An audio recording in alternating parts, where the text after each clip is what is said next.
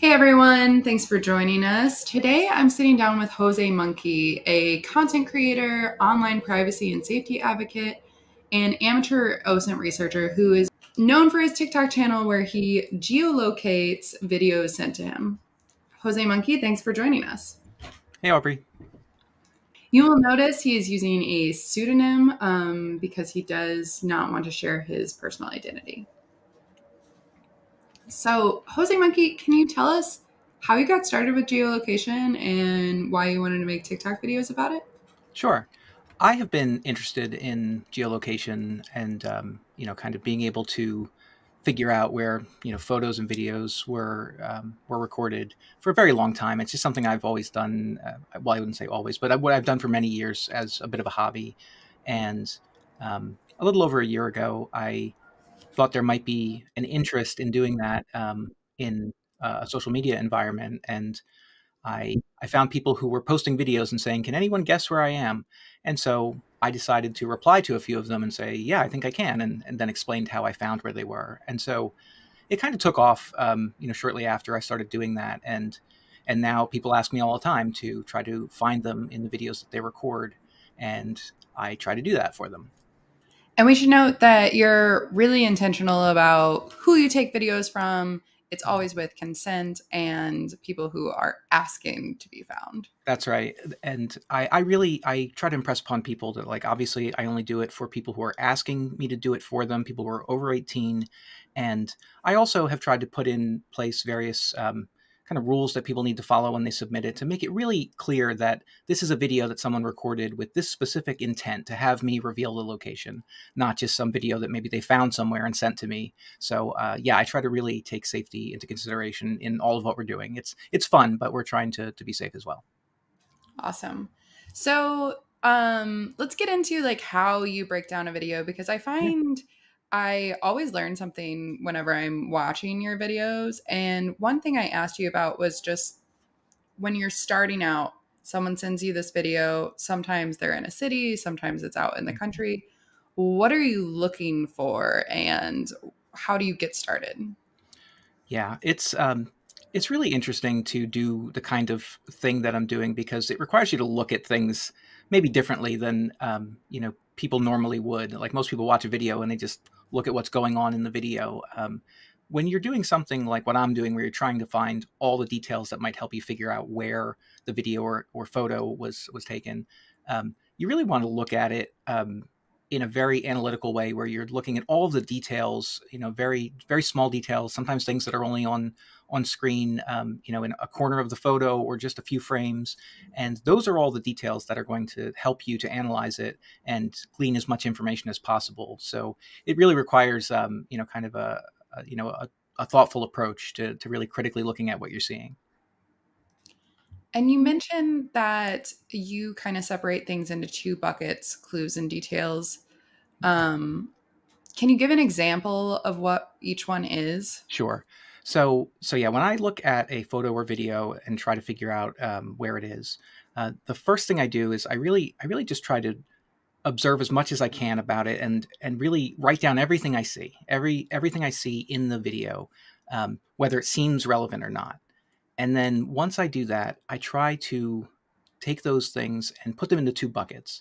One is a set of things which I will call clues, which I think are going to give me information that will help me to start my search or narrow down the search, things that might help to reveal the location or information that I think could lead to, me finding the location.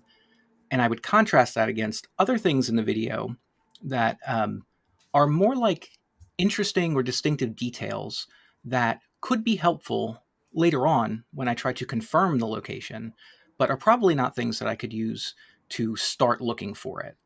So, some examples of each. A clue would be something useful that's going to tell me where I should be looking. Like maybe it's something that tells you the region that you're in or the country that you're in. Maybe I see a flag for a country, or maybe it's a license plate for a particular U.S. state. Um, or it could be, other things like business names or, other things that you see in the video that start to give you an idea of what things you could be looking for. I think of those things as clues. But there are other things that you might see in a photo or video, which maybe you observe that there's like a white picket fence, or there's a tree, with a very crooked trunk, or something like that. Those are very interesting details, and they may come in useful later, but they're not something you're going to start with. You're not going to go to Google and say, show me the place with the white picket fence and the crooked tree. That's just not how it works, at least not right now. Amazing if it was how it worked with Yeah. AI. So let's go ahead and get into one of the places you've geolocated. We're going to queue up a video and just watch a snippet. This video was sent to me by a mom who was hoping that I could help demonstrate those risks to her kid. I have a 10-year-old who doesn't understand the risks behind social media, so I just wanted to show her something. So tell me where I am, Josemonkey. Okay, I hope your 10-year-old is watching. So what can we see? This video was recorded in selfie mode, so the first thing I did was flip it horizontally. One of the first things I noticed is that there's a CVS directly behind Mom at the beginning of the video. And behind the CVS, we can see a water tower. As Mom turns the camera, we can see that there's a parking lot here and also a building that looks like an apartment or hotel. After that, we briefly catch a glimpse of some other people in the background and a small garage or shed here. So right away, kind of a duh moment for me is that you immediately flip the video around horizontally because it's in selfie mode for clarity. And I think that just hasn't even occurred to me, which is my amateur level at this.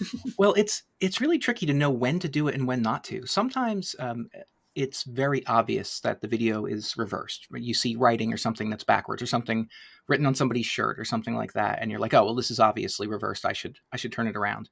But other times it's less clear. And so deciding whether or not to flip it around is sometimes one of the things that I need to do early on, and it can be hard in certain situations. I had, one video where like I really couldn't tell for a long time, and I actually found that I was thinking it was not reversed for a very long time, and I was having trouble making the details in the video match where I thought it was, and eventually it clicked for me that it was reversed, and everything lined up from there. So yeah, that is a tricky part of it. Yeah, there's another video where you use the model of the car she's standing in front of and which side the gas tank on it to realize that it's been flipped. Yep. Yeah, that video, which was in Arizona, it was really going to be important to make sure that I knew whether it was reversed or not, because I was going to be trying to match some things with like a reverse image search and things like that that could really get thrown off if the image was flipped. And there were not a lot of details to help me figure that out. But yeah, in that case, I figured out what kind of car it was. I could see the fuel door, and I knew it was on the wrong side from what I could see in the video. And the thing that was interesting is that lots of people have commented on that video and said, well, obviously you can tell it's reversed because the person was wearing sunglasses, and you can see them holding up their phone in the sunglasses, so you can tell they're using the front-facing camera, which often will be reversed. But the thing that I try to point out to people is that just because they're using the front-facing camera doesn't necessarily mean the video will be reversed when they post it. Sometimes it is, especially if they record the video right inside of an app like TikTok and post it, then it will often be reversed. But if they record it beforehand and upload it, a lot of times it's not. So yeah, sometimes you really have to like look at the details to make sure you're certain about that. Well, and I think years ago, the front-facing camera used to just be like so much lower quality that it was really obvious, but now they're getting so much better. Oh yeah. Yeah, the cameras on phones, both front and back, are really such high quality at this point. It honestly, it really makes it a lot easier to pick out details. I think people don't realize, because we take these photos and videos on our phones and we share them, on these social media platforms, and we're often looking at them on a small screen on our phones. But if you take those videos and, view them on a computer, on a monitor that's large, and zoom in, sometimes like you'd be amazed at how high quality some of them are. You can really see a lot of details in the background. Yeah.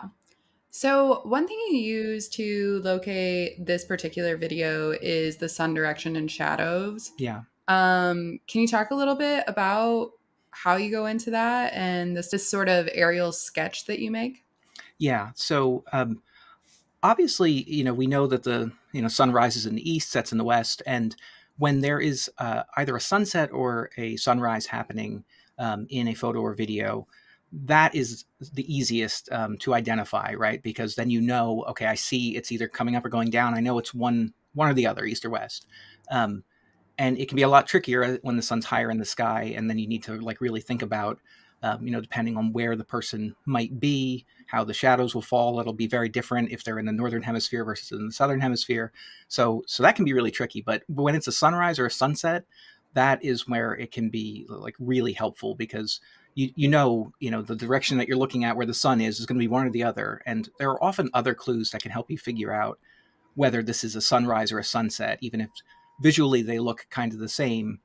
You can usually tell by like what's going on in the video. Is this likely to have been early in the morning, or is it, more likely to be in the evening? So yeah, that can be, kind of a big clue, because then it can really narrow down when you're looking at candidate locations.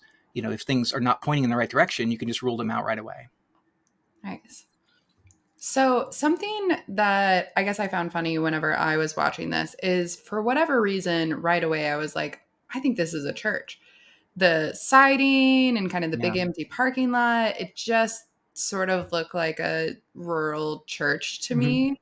Yeah, I And can see that. had I went with that assumption, if I was trying to geolocate this, I would have gone down this completely what ends up being a wrong rabbit hole. Mm-hmm. Do you ever have that where do you trust your gut on things, or has it taken you to the wrong place, and how do you balance that? Oh, absolutely.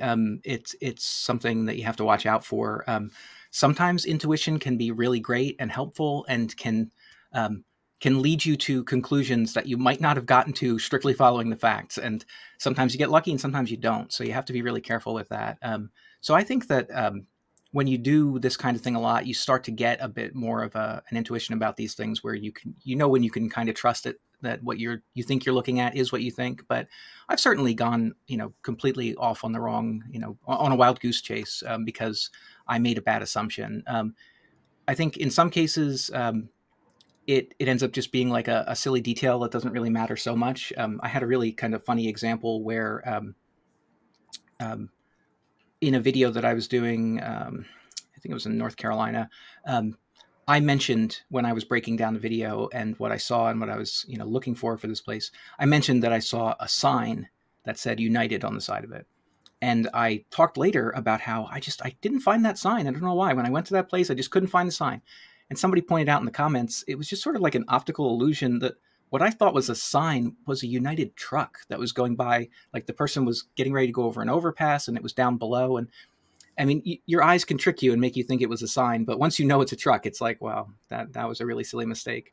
But people made the same mistake, actually, in episode 190 from season 1 that you were talking about, in Georgia, because a lot of people in the comments asked me why I didn't use the Herc Rentals store that they were seeing in the video to help narrow down the location. But that too was a truck. It was a parked truck in the background. But if you look at it fast, you might, you misunderstand what you're seeing, and if you were to follow that, you might go off on a wrong path. So is it just kind of practice that leads you to narrow down the things you want to focus on first? Yeah, I think practice helps. I mean, I make mistakes like that all the time. And I try to be really transparent with people when I explain how I find places, and when I have, a dead end that I followed that didn't pan out, or if I did something that, ended up being just wrong. Because I really feel like it's important, especially for people who are trying to learn more about doing this kind of thing. It's important to see, how it goes, because there are some people who do something, not unlike what I do, who like to present it in a way where they just say, boom, here's the location. And that can sometimes give people the impression that it doesn't take a lot of work, and that you don't make mistakes when you're doing it. And that, they might think like, wow, I can't do that. But I think it's worth it to be transparent and show people, like, what it really takes to do something like this.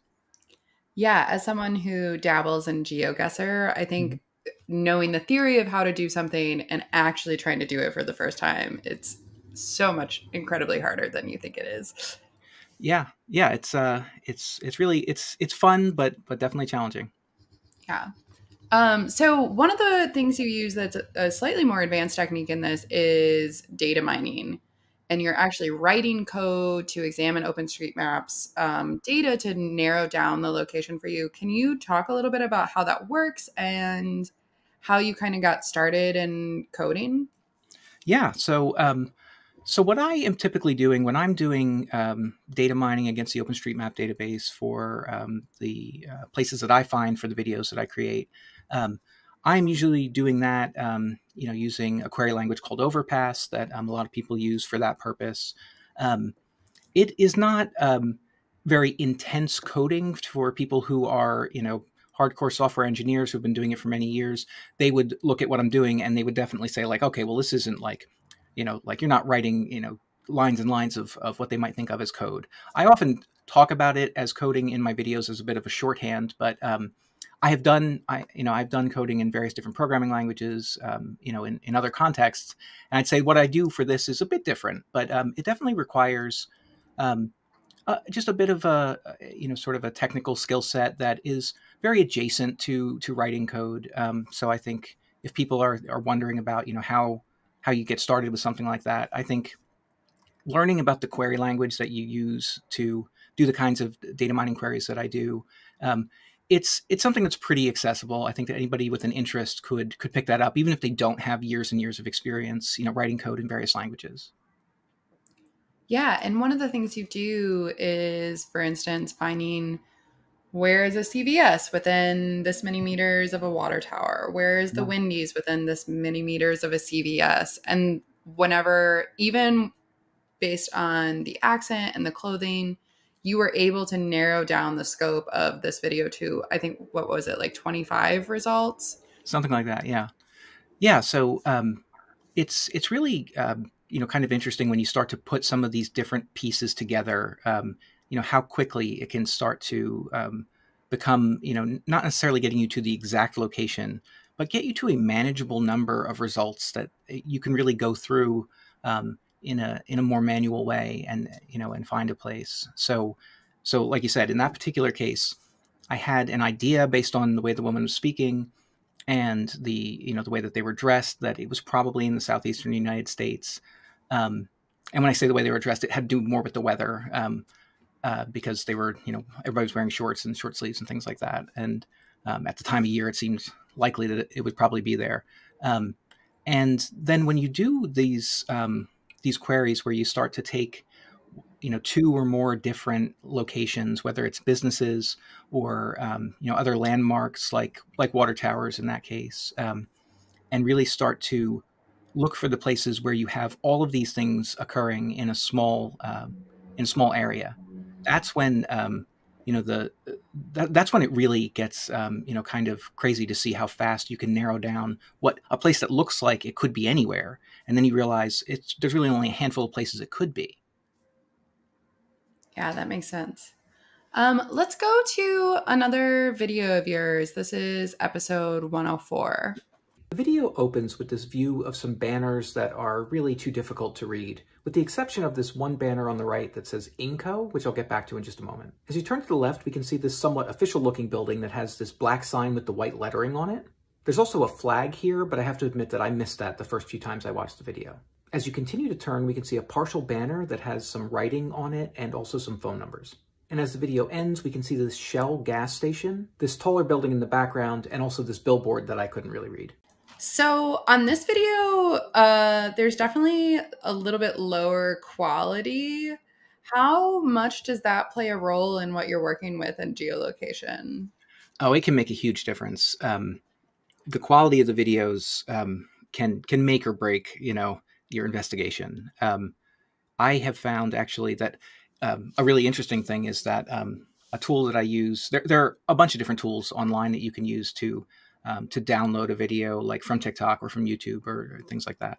And one of the tools that I used to do that introduced a new feature at one point where they would let you download a high quality version. And that was a game changer for me, because I actually had a video that I had actually already done the video, and I struggled to see something in the video. There was like a truck with a logo that was pretty far away, and I was having a really hard time seeing what the logo was. And I went back and looked when I saw this new feature that the download tool had introduced. I went and downloaded it again at high quality, and I was blown away because you could see it so much better. And it's because the quality of the videos, like we said, your phone has such a high quality camera that the raw material is usually like pretty high quality, and it just depends how much it gets compressed and things like that when it's uploaded to social media and then delivered to other people's devices.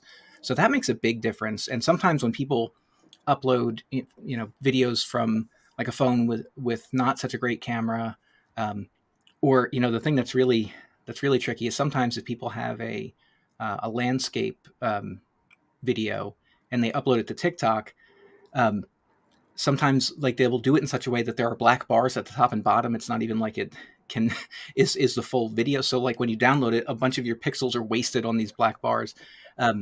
So all those things can make a big difference in terms of what you're able to zoom in on and see clearly.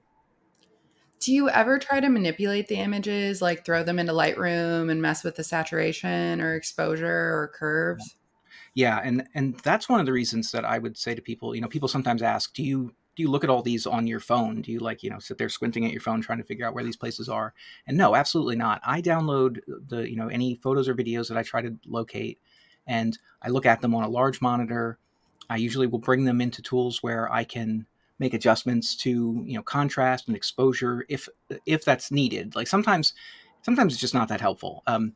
In other cases, there are good tricks that you can use, like if you're looking at something and it's at like a very severe angle where it's hard to read writing, then one trick that people have used for years is if you take that image and stretch it. It's like if you ever had one of those puzzles when you were a kid in a book where it looks like a bunch of lines, and then when you like hold the book at an angle, you can read it if you look across the page. I don't know if you've ever seen one of those, but Yeah. it's a similar idea, but kind of reversed. Like if you have something that's very compressed because you're seeing it at a harsh angle, if you stretch that photo, sometimes that can like make it a bit clearer. So I've done that in a couple cases. I still haven't had a case where it just like was a big aha moment where it's like, now I've got it because I did that. But there've been a few where it helped a little bit. But yeah, and then adjusting contrast and things like that can sometimes make details more clear. So in this one, one of the things that you're looking at is kind of the building style and architectural styles are what help you sort of narrow down to at least like a continent, if not a region, pretty quickly. And then obviously language. But um, are you really familiar with architectural styles? Do you have any background in that? Or you've just learned it over time? Yeah, I wouldn't say I'm terribly familiar with different architectural styles. I will say that having done a lot of videos like this, you do start to like get a sense for like different parts of the United States. Like sometimes you can just look at a video and be like, okay, this is like Northeast. You can tell by the houses, things like that. And then I use some of the same kinds of you know tips that people who play a lot of GeoGuessr use. So there are certain things about the way that buildings are, the way that water towers look in certain countries, the way that utility poles look in certain countries. There can be a lot of things like that. The way that the markings are on the road, right? Like they use different color road markings in different countries. And in some countries, they use a dashed line where others will use a solid line in that case. So there are a lot of things like that, that, like I said, GeoGuessr players know these things, like the back of their hand. And they can often, act on those, on that knowledge very, very quickly. For me, I don't know all that stuff that readily. And I usually have to like refer to, different resources I have to like remind me like, okay, I'm seeing this. What does that mean? Because I usually can't just like bring it up, from memory. But a lot of those things can be helpful. Yeah, you even talk about in this video the format of the phone number, which you thought would be more helpful and isn't in the beginning, but later on it helps you narrow it down. But when you're down to two countries. Yeah, it's really tricky because sometimes you would think that a phone number can get you there very quickly, and it really depends. Like depending on the location, sometimes parts of the phone number will not be shown because in that area they don't always show like the prefix or whatever it might be. And unless you know those things in a very detailed way, sometimes the phone number that you see will not necessarily be something that you're going to be able to Google right away unless you can pair it with something else. So like if you know the name of a business or something like that, then sometimes that can help you. But it's funny though, because you can be you have to be careful not to make bad assumptions. I had one in Australia one time that I was seeing things that looked like it could be America. And I have to admit, I often assume that the videos that people send me are in the United States because most of my followers are in the United States. So I get videos from the US more often than not. And there are certain kinds of Australian phone numbers that look very much like a US phone number, but with one number missing at the end. And I found myself really struggling. I was like, where's the other number? I don't understand. There's got to be another number here. I can't see it. And it took me a little while. And I was like, wait a minute, this is an Australian phone number. There's no other number. So that was kind of funny. Nice. Let's watch one more of your videos. This is episode 262. Guys, this one was super hard, and I nearly gave up on it twice before I finally found it. The first part shows us very little, just this partial CVS sign and some utility poles. And then after that, we see a view from a car when it's stopped at a railroad crossing, waiting for a train to pass. I noted this fire hydrant and this rusty pole here, as well as this low wooden fence. I also noted a number of things about the train itself. First, it's an Amtrak train. Okay, so in this one, you said that you really struggled with finding it, and it ended up being kind of the rail line and tracking the type of train car that's on this particular line that helped you narrow down your search. So yeah, I don't know very much about trains, but I was able to, see enough in that video where I, obviously it was Amtrak. I figured that out pretty quickly. And then, really from the clues that I was seeing, like you said, the bag dorm car, I didn't even know what a bag dorm car was going in, to be perfectly honest. But I often go off, I often go on what I call side quests in these videos where I end up learning a bunch of stuff about something I never intended to learn about, but I'm doing it just for, the purposes of trying to figure out where the video was recorded. I learned a bunch of stuff about water towers recently. And sometimes I learn about really goofy things like the difference between a regular portable toilet and a vault toilet. Like I learn about really weird stuff sometimes. But in that particular case, I learned about, these baggage dormitory cars where they're only used in particular lines on the Amtrak, service lines. And that narrowed it down to 2 different lines. So I knew it was probably one of those 2.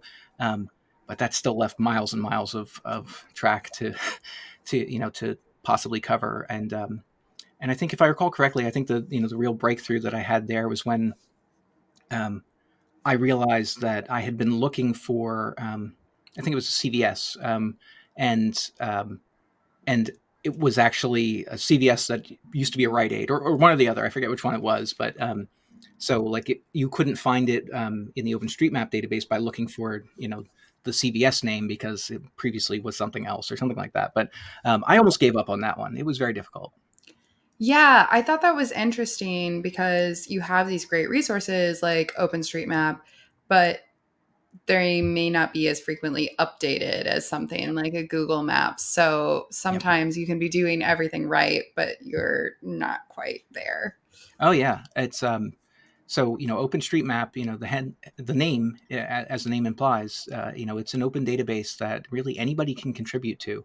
In fact, I contribute to it all the time. If I find when I'm looking for something that there are things missing, from the database, I'll go and add them after I make my video. But yeah, there are gaps. There are gaps in the data. So it's crowdsourced data. So sometimes it's incorrect. Sometimes you have misspellings. And, sometimes things are just not there because, it's not anybody's job necessarily to make sure it's up to date. So yeah, you can definitely have gaps. The most recent video that I just did, if you try to use a data mining approach to find the particular businesses I was looking for, in that particular video, it was, a coffee shop, for a chain that's been expanding throughout Texas recently. And so they currently have like over 200 locations. But if you look at the OpenStreetMap database, there are only like 30 of them. So, you weren't going to find it by looking for that. So that's definitely something to keep in mind. Like you have a powerful tool set, but, it's only as good as the data that's in it. So that's kind of my plug to tell everybody to go out and, help to maintain the OpenStreetMap database because it's a great resource, but only if we maintain it. Yeah. Thinking especially post-COVID with how many businesses have opened and shut in that time, just in the last few years. Yeah. Yeah. Um, Before we wrap up, are there any other skills and or whether it's learning how to query or just learning how to do aerial sketches Hmm. that you would really suggest researchers learn for geolocation? That's a good question. Um, I mean, I would say that really critical thinking is the key. So really being able to um, look at something and have a structured way of analyzing it really helps because um, otherwise, you can be a little bit scattered in your research. So that's why, like I said, I like to write everything down when I'm, looking at a video. Write down all the things you see. What do they tell you? Um, and really keep good notes as you're doing things because I mean, maybe if you have a really good memory, you don't need to do that. But I find that it really helps, especially if you have to come back to it later. So I think like having kind of a structured approach where it's like, okay, I'm going to do this, then I'm going to do that. I think it can really break down a difficult problem. Um, and that's often how this works is you start with a place that it could be anywhere.